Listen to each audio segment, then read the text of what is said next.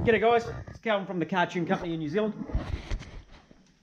I do heaps of 1UZ stuff, and whilst I am doing a full video on the repair of this yellow ute, I'm just going to take a little bit of a sideline and talk about checking ignition timing. Real basic, and it's something that a lot of people forget about. They think because these things are computer controlled and you can't physically adjust the timing that you don't have to check it. It's kind of a lie. You can often check it and find out other things that are going on. So we'll have a quick look. So we have the yellow ute. I've connected up my timing light, given it battery power and earth. Put the clip onto number one cylinder. Number one is at the front left. And I've connected the clip, the inductive clamp the correct way around. Now my timing light does have a dial on the back which allows me to adjust the offset on that timing light to where it comes out. And we've got the diagnostic plug under the engine. It's not for scan tools. If you want it to connect to scan tool, you'll find it doesn't work because in here you have the VF1 or ENG, which is the communication line to the scan tool, and it doesn't exist. It's not in there. So you can't connect your scan tool.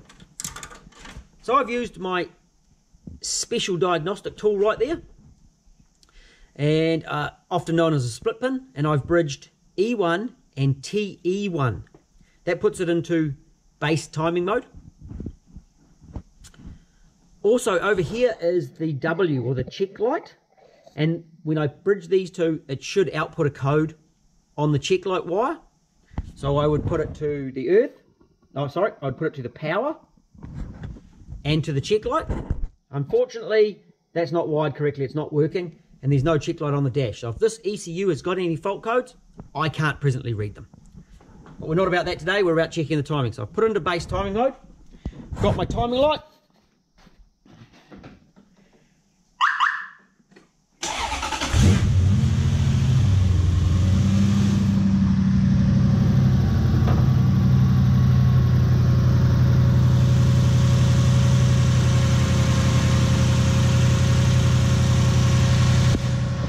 So I get down there and I check with the timing light, and it's actually right off the side. So it's meant to be up here by the 10-degree mark.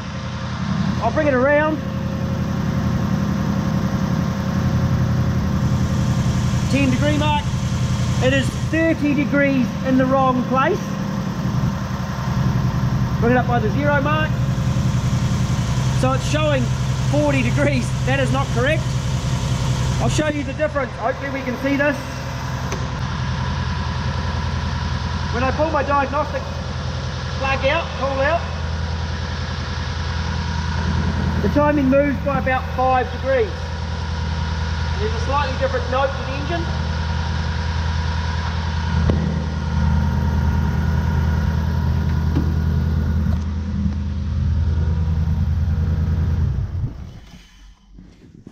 We'll just have a listen to that start again.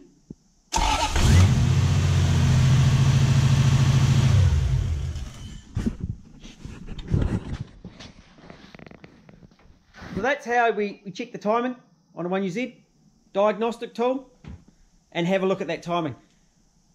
Normally it should be, when it's all lined up, at the 10-degree mark. This one isn't. So it pays on a late model fuel injected car to still check the timing to see if other things might be wrong. Cam timing could be out. I'm yet to pull it apart, and we'll show that in the main video on the repair of this vehicle. So just to recap, so when you check the timing on one of these 1UZs, you bridge the terminals TE1 to E1. Run your timing light off number one and flash it down onto the crank pulley like you normally would expect. It should be at 10 degrees at idle.